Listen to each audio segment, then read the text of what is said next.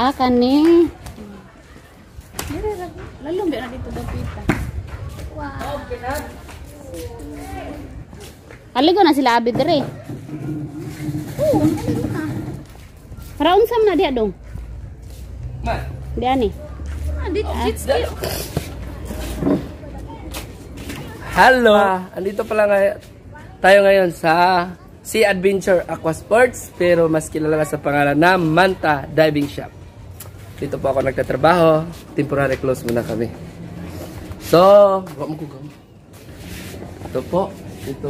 dito po namin binibriefing yung magda-dive. Teka lang. Ito po yung swimming pool namin. Dito po namin binibriefing yung mga guests namin. Tinuturuan paano huminga sa ilalim. Oo, tingnan mo. Pagkatapos dito, doon na sana namin sila dadalhin sa aming diving spot. Yan ang gamit namin. Anak. Saan? Saang lugar yung si adventure na yan? Dito, Diba isa? dito po sa Look, Maribago, Lapu-Lapu City. Sinong gustong mag-island hopping, banana boat, pwede niyo siyang kontakin yung kapatid ko kasi siya mismo dito siya nagtatrabaho sa diving shop. Sa ngayon nandito kami para maligo yung mga bata. Yung mga anak ko, yan. Free swimming.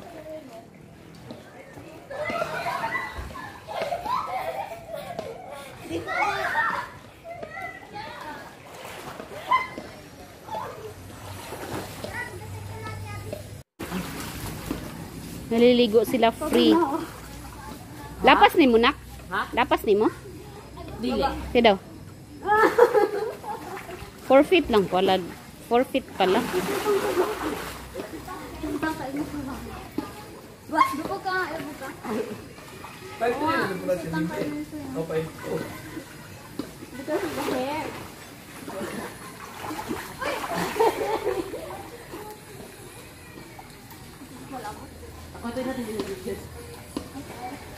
Ninyo, dugay kay ni mundang ba?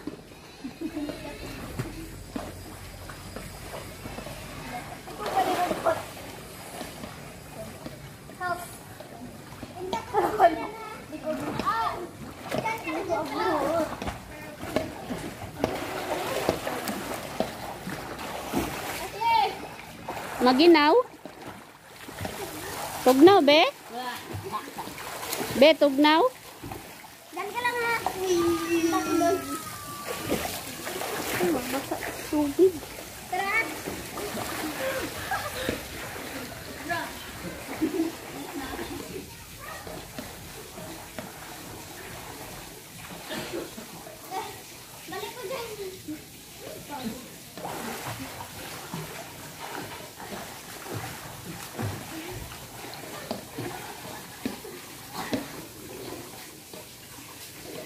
Ashley, yung biyay si Jillian. Alam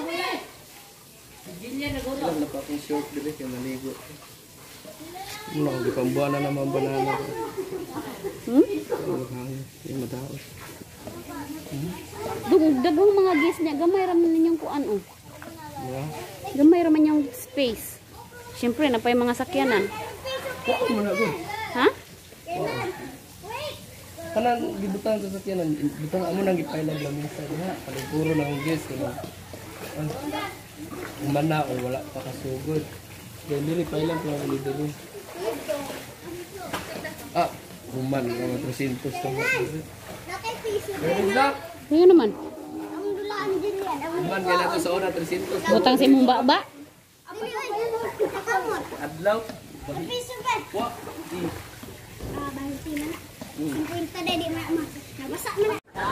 Titingnan ko lang sila habang naliligo. Ayoko maligo. Pumunta lang ako dito para samahan sila. Yung mga bata na yan, anak ko at saka anak ng kapatid ko. Yan, naligo sila. Free swimming pool.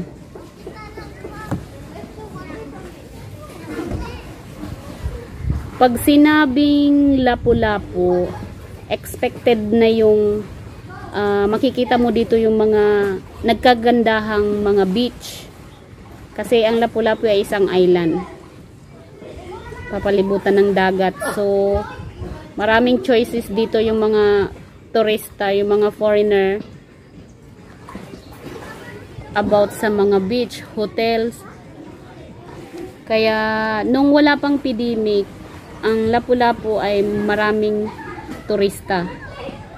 Lalo na yung mga galing Korea, yung mga Korean. Ayan, maraming boat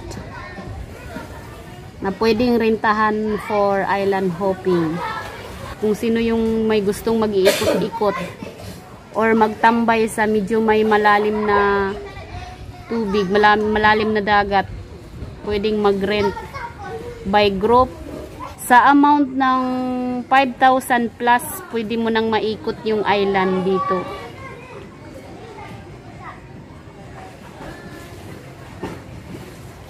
Yan, pwede mo nang puntahan yung doon sa malayo.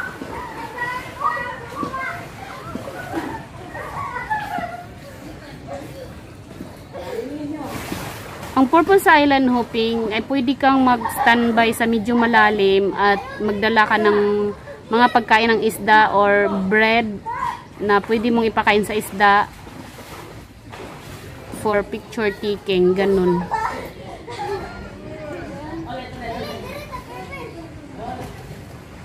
Mostly ang nag-aabil ng mga yan is mga turista. Pero yung kapatid ko may contact siya sa mga yan. So kung sino yung may gusto, comment down below lang.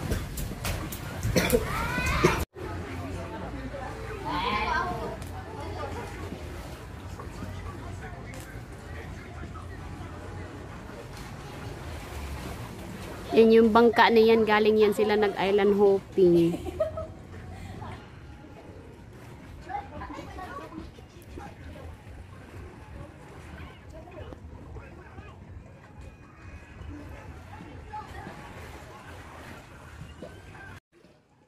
O sige nen, start nen.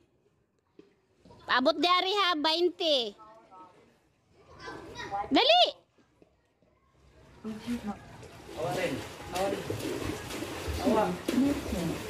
Na, sige. Apit na nanay, 40 si ninyo. Abot si ninyo. Wow. Yeah! Kuha yun din ninyo ang 40. Nanay 40 si ninyo.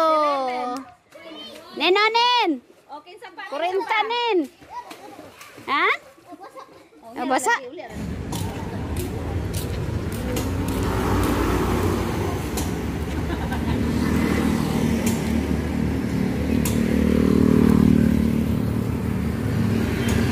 Sibmore naman din na diyan, oh.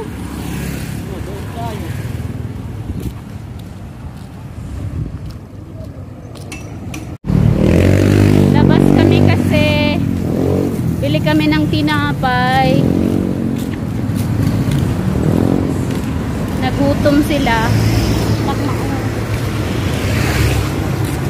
Yung binata ko kasama ko.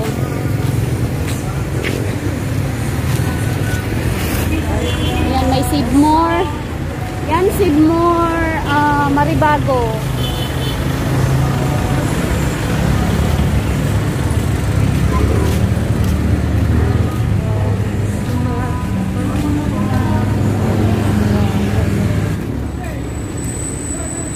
McDonald's Maribago.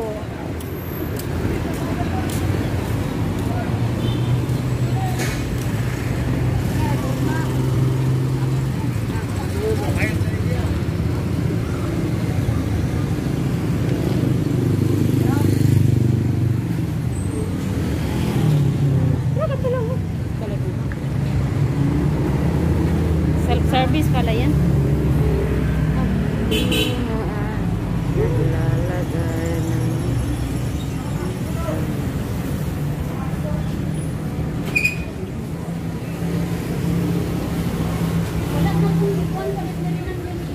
Naman, good. Kana day. Yan na to.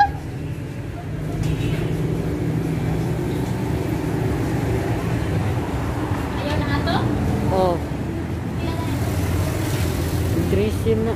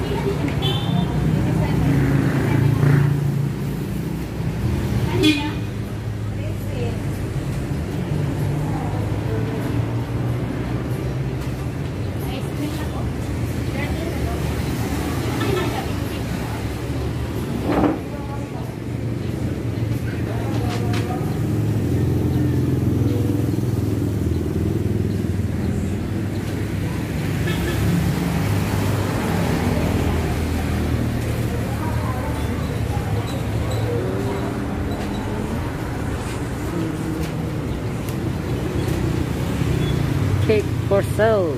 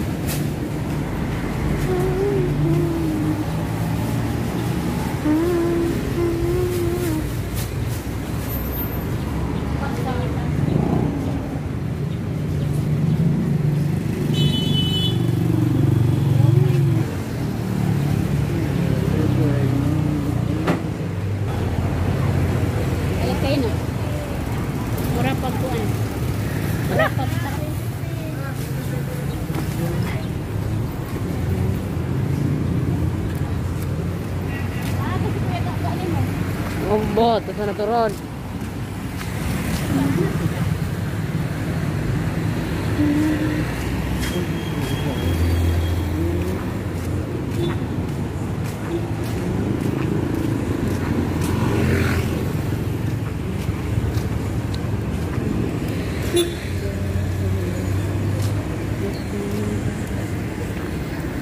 Yan anak ko.